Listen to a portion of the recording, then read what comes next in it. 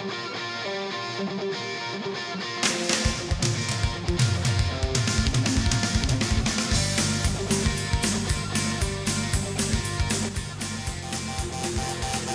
we're looking at here is our first video of the Qx2 accelerator driving a TrueRife double bubble. The output of this device can only be described as incredible as compared to any other Rife device we have ever tested. We're getting readings of several feet, sometimes up to 6 and even 7 feet on lower frequency ranges. This is compared to readings of only 1 to 3 inches from other Rife devices that we have tested within our network. The Qx2 is being driven by the TrueRife F117 phaser. We see pictured here, as well as the control by the Asus mini laptop exclusive to TrueRife.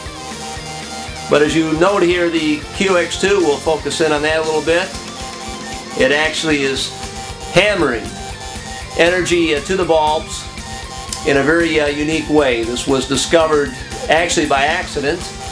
In the background you'll see a plasmasphere. It's an ozone generator that many of our clients use to generate ozone.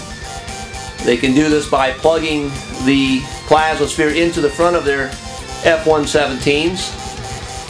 But it was discovered when a client came in and asked if there was any energy output escaping from the containment system that you see here on the plasmasphere in the background.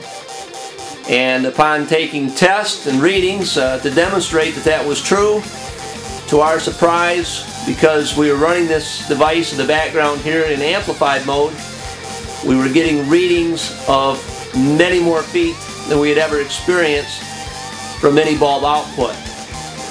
Several days later, we began working on the Qx2 that you see running here and began getting similar readings. There is a slight amount of ozone that's generated by a Qx2. This can become intense at times, but is generally at very safe levels. Now we'll focus in again on the bulb. And I'm going to turn out the lights here in our lab, and you can get even a better view of exactly what's happening with the accelerator and how it drives energy to the bulb itself. And here you can see it firing.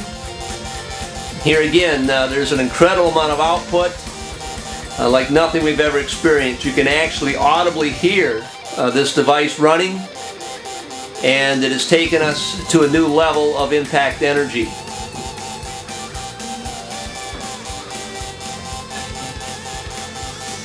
Turn the lights back on now, and that is the end of our explanation of the Qx2.